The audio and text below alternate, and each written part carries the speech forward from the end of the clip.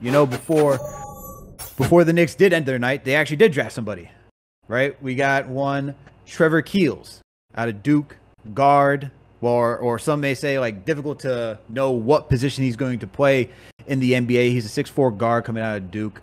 Another Dookie on the team. But Jeff, since you're Knicks Fan TV's draft expert, what do you got for us on Trevor Keels? Yeah, Keels was a really interesting pick. It's, the funny thing about him is if his season stopped after that first game at Kentucky, well, actually in the Garden, his stock would have been crazy high because he did pretty much everything that night. But he's a combo guard, a 6'7" wingspan. He was one of the youngest kids in the draft. He'll actually turn 19 in August. Does a little bit of everything on the court. I would say his biggest strength and NBA-ready skill is really using his strength, specifically his frame, his shoulders, when he's driving downhill. He can really shred defenders off of him, but when he gets to the rim, he finished just under 60% of his attempts at the rim. That's something that he's clearly going to need to be better at. He's also a very right-hand dominant driver, uses his left hand very sparingly. That's another area where he's going to need to improve. But he's a decent playmaker out of the pick and roll. He has good vision.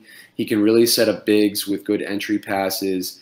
I would say that he has a very high-level basketball IQ.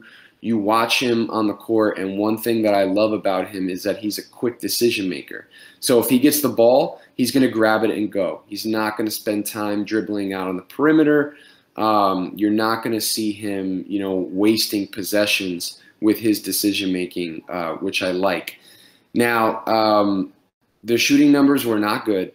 I think he shot 41% from the field and 31% from three, 67% from the line. So there's going to be some work that's needed in that area. I'm sure the Knicks player development staff probably feels that they can get him maybe a little bit closer to his high school numbers. I think sometimes I see his form when he's shooting, the way that his legs are staggered or sometimes a little bit inconsistent. You'll see the arc of his shot when he has time and he's in rhythm. There'll be a little bit more arc to his shot when there's not. It kind of has like a straight line path to the rim. But one thing that you like about Trevor Keels is that he's confident. So he didn't pass up shots, even when he had some really rough struggles, especially early in the year. I think it's an interesting pick. Again, I would have loved to have maybe seen adding a wing. If you're going to take Trevor Keels, who is 18, and you're somewhat looking at an upside play, but a guy that has a high floor as well. Again, I would have liked to have seen us maybe look at a wing in that area of the draft, but he's a good player, and I think he definitely has a place in this league for sure. I don't see Keels getting a lot of playing time, especially at guard, since you have Emmanuel Quickly, you got Quentin Grimes, you got RJ Barrett, you got Deuce McBride. There's just so many other players ahead of him. For him to get burned, it's a steep climb. But when I look at Keels, it's kind of giving me a PJ Tucker type of feel, where he's just like that tweener. Like, PJ Tucker's 6'5", but yet he's playing power forward and he's just stocky, built, strong. And I'm not saying that's what Trevor Keels is going to be, but I'm just kind of getting those type of vibes from him right now. But moving on to another player that the Knicks did. They didn't draft him, but they gave him an Exhibit 10 contract, so he'll be with the team through Summer League for the 20-man roster, is Jean Montero. And Jeff, you actually wrote about Jean Montero beginning of last season, and has anything changed from when you wrote about him then to now? Have you seen any improvements, or has he been pretty much status quo?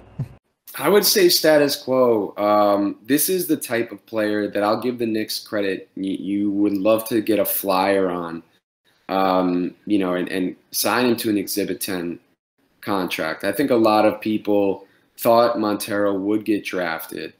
I think probably not the best indicator of the overtime elite league that he played in was that no one got drafted in the top 58 picks. So he is incredibly hard to evaluate. If you watch him, it's very clear that he's a scorer. I think his handle is probably his best NBA-ready skill, can really execute a lot of different types of crossovers, in and out dribbles to be able to create space. His mid-range pull-up game is pretty decent as well.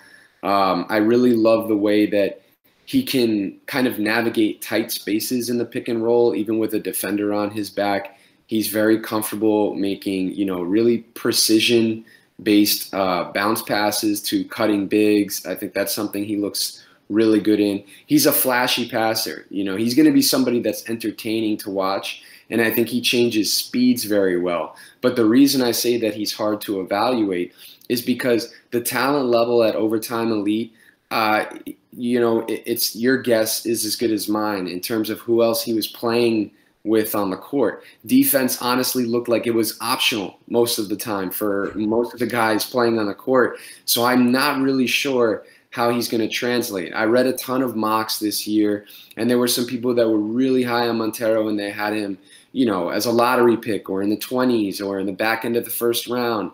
But, again, just really, really difficult to evaluate. A questionable shot selection. Decision-making was rough at times for sure. But if you're drafting him, you're kind of banking on the fact that as a younger kid, he was really highly touted. He won the MVP at the Basketball Without Borders camp, a camp that featured Benedict Mathurin, who was a top 10 pick this year. So this is the exact type of guy that you want to get, take a flyer on, you get him in your camp, and you see how he does. Yeah, I mean, it'll be interesting. I think this is another guy that's going to be spending most of his time in the G League if he is with the team moving forward. Alex, do you have any thoughts on Jean Montero? I haven't watched a ton of film. I've mostly just gone word of mouth with him, but I did talk about him a little bit. That is one guy that I did do a little bit of like second round research on because he intrigued me a bit. Going to OTE and being like sort of one of the first somewhat big name prospects to go there. And I think it kind of hurt his stock if he went undrafted. I mean, for a lot of the early, draft columns last year, he was projected to potentially be like a mid to late first round pick, depending on how things went. So OTE is going to be interesting watching how that affects like the Thompson twins next year too.